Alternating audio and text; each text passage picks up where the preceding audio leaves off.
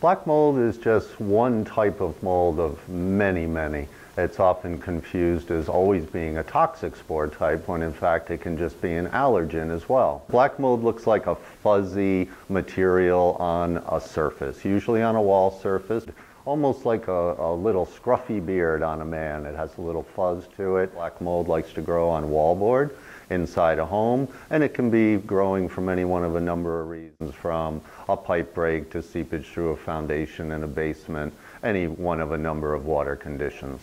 Black mold typically smells like many other molds smell like. It's a musty odor. And it's interesting because it will only have an odor when it's wet. Once black mold dries, then it really doesn't have much of an odor at all. Any mold inside is unacceptable. It indicates that there's an unusual moisture condition, be it a leak or just a high humidity level, particularly in a basement, that can create the mold, and the mold should always be removed indoors.